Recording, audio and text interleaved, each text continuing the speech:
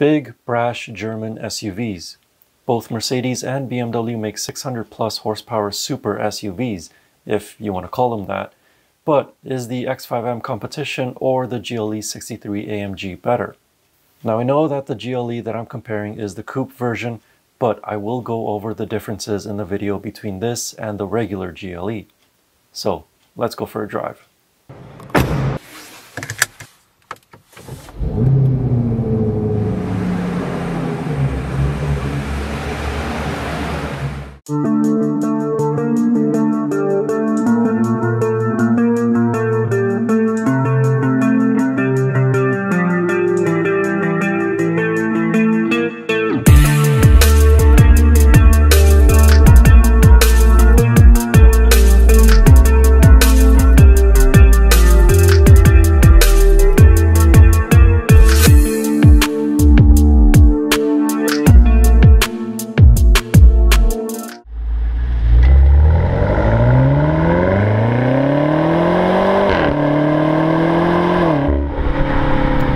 Under the hood of the BMW X5M Competition is the S63 engine, or better known as a 4.4-liter twin-turbocharged V8. In the X5M, it produces 600 horsepower. In this competition trim, though, it produces 617 horsepower and 553 pound-feet of torque.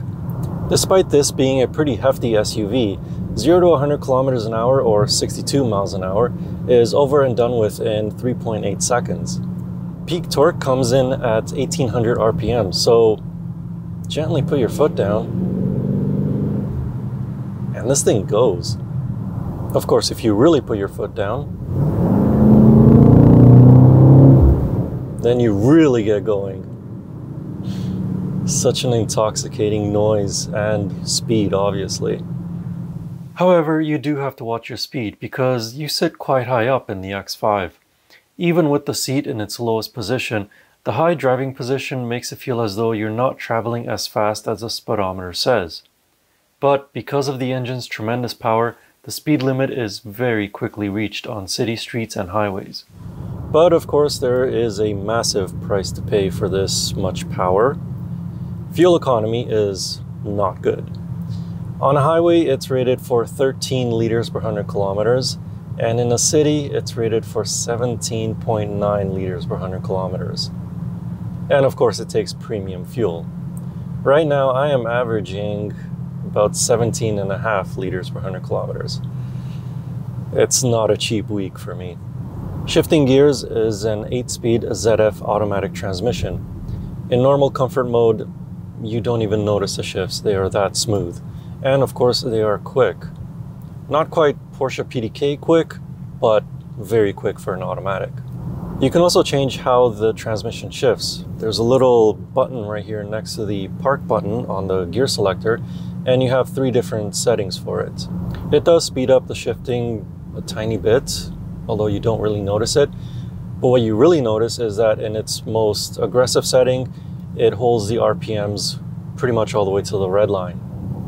So I'm sure you already know what's under the hood of this GLE 63S AMG. It's a V8. Well, a twin turbocharged V8 to be more specific, or bi-turbo as Mercedes-Benz likes to call it. It produces 603 horsepower and 627 pound-feet of torque. However, it has a little bit of assist from a mild hybrid system, if you can even call it a hybrid system. It's a 48-volt electric assist.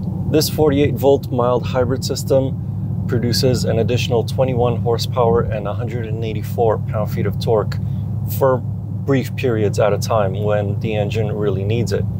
Normally, I've only seen this happen usually when I put my foot down or when I'm just accelerating from a stop at a more brisk rate. But a few other added benefits of this 48-volt EQ hybrid system is the fact that it A, improves fuel economy, and B, makes for a very smooth auto start stop system. Actually, on the auto start stop, it'll shut off the engine right before you actually arrive at a complete stop. Because of the added benefits of the EQ boost system and cylinder deactivation, the Mercedes-Benz GLE 63 AMG can achieve a fuel economy rating of 12.5 liters per 100 kilometers on a highway and 16.2 liters per 100 kilometers in a city. This coupe version is rated at 12.8 and 16.3 liters per 100 kilometers respectively. But of course, it's the engine that's the big highlight of this car, because as soon as you put your foot down, you reach illegal speed limits like that, pretty much.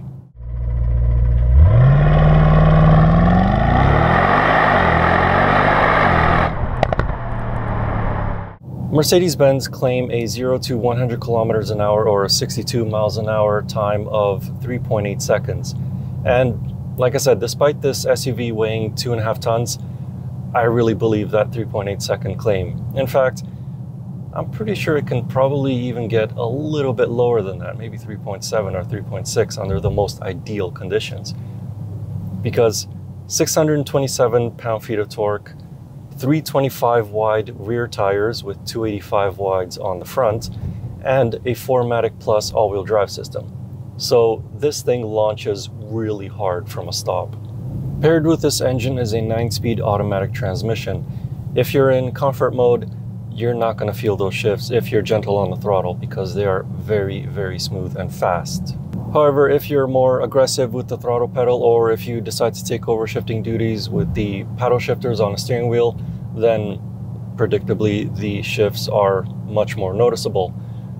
But they are still lightning quick.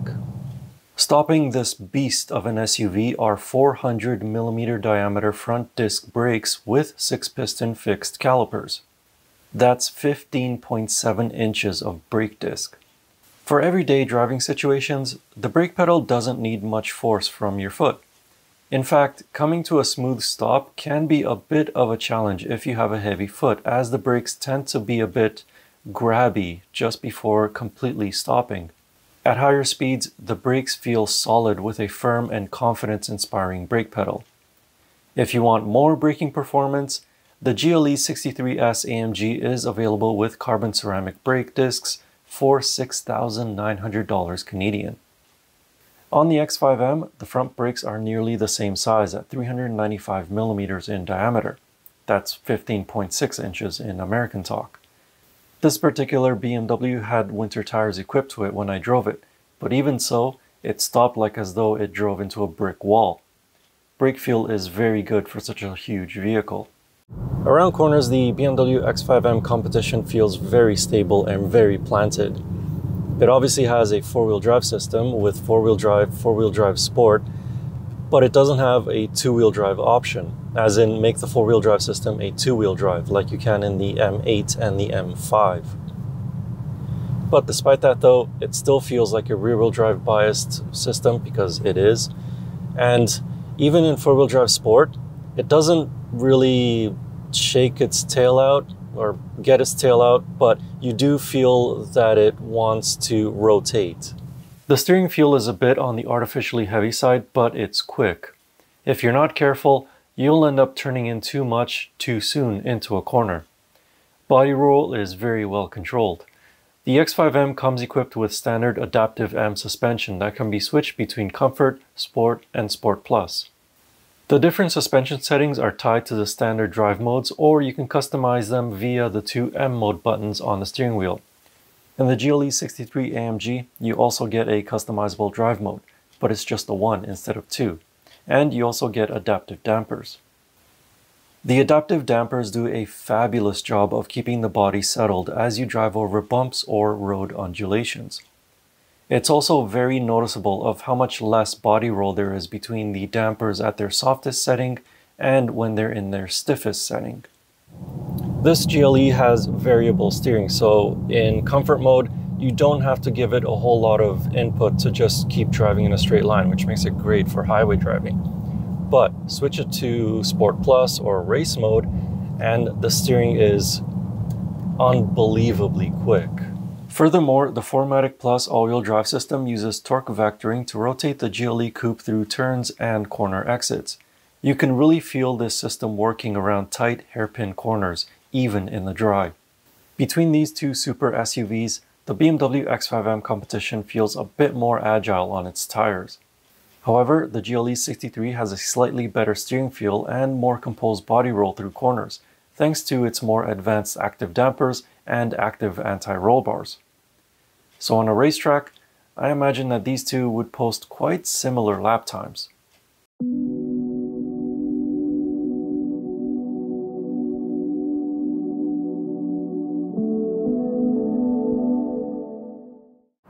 Sitting in the front seat of the BMW X5M Competition, I have plenty of space for my 6'4" stature.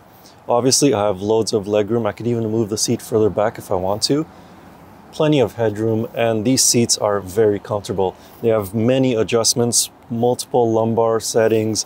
There's a thigh extension, and the bolsters go in and out. As well, they are massaging, so that's always a plus. The only thing that I see an issue with is these lower lumbar, or not really lumbar, but bolsters on the bottom cushion. They do a good job of holding you in, but when you're getting out, it's quite a step. I mean, I'm 6'4", so I'm okay with it, but shorter people, it's quite a long step, and these things don't really have a whole lot of give in them. So just something to be aware of. In the back of the BMW X5M Competition, there isn't quite as much space as its Mercedes-Benz GLE 63 rival. This seat is in my driving position and my knees are really squished up against it. I can put my knees like this to the side, but if I want to be straight, it doesn't really work. However, the seats are very comfortable, although they don't have a whole lot of side support. I mean, obviously. So if you have a crazy driver friend and you're in the back seat, make sure you brace yourself really well. Other stuff in the back, you got sunshades, or peasant blockers as some people like to call them. There's climate control and heated seats, and of course, cup holders. Oh, and I also really like the sunroof. There also has a nice glow all around it. Pretty cool feature at night. Further back, the BMW X5M Competition has one of the biggest trunks in its class. With the rear seats in the upright position, there is 960 liters of cargo space. Fold the seats down and that number increases to 2,047 liters. Furthermore, I really like the split folding tailgate. It makes loading heavy items in the trunk easier by not having to reach far into the trunk to place a heavy item. It can also be used as a seat at a tailgate party. Sitting inside the GLE coupe, it's the back seats where you notice the biggest difference compared to the standard GLE. But before we get to that, up in the front, it's business as usual. 6'4" of me has absolutely no issue with legroom and headroom. There's plenty of it. These seats are also heated and ventilated. Speaking of which, the armrests are also heated. So when you turn on the heated seats, those also turn on. A nice feature. They are also massaging, and they have multiple adjustments with the lumbar, the bolsters, and the thigh support. Now, in the back, the wheelbase is actually a little bit shorter on the GLE coupe compared to the standard GLE.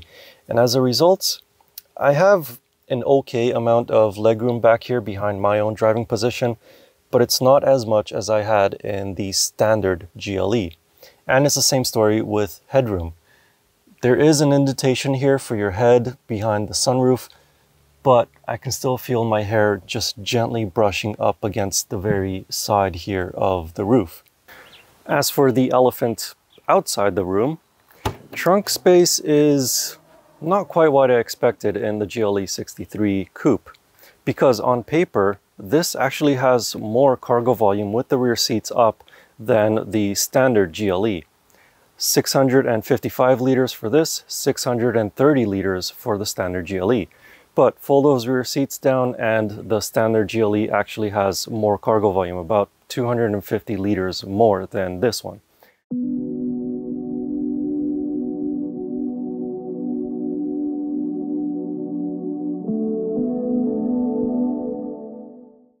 The 2021 BMW X5M Competition starts at $130,000 Canadian.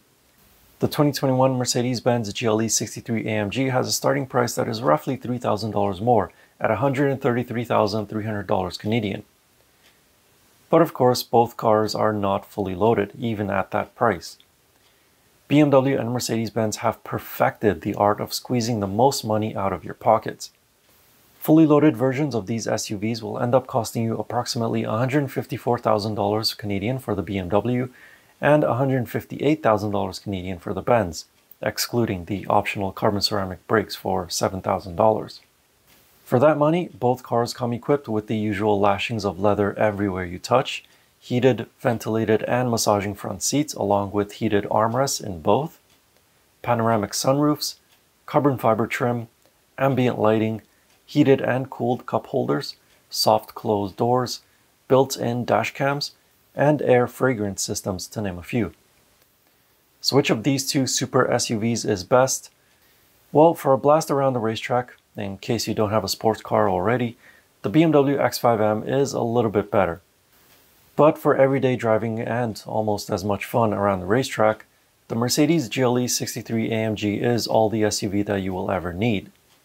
And I'm referring to the regular GLE 63, not this coupe GLE.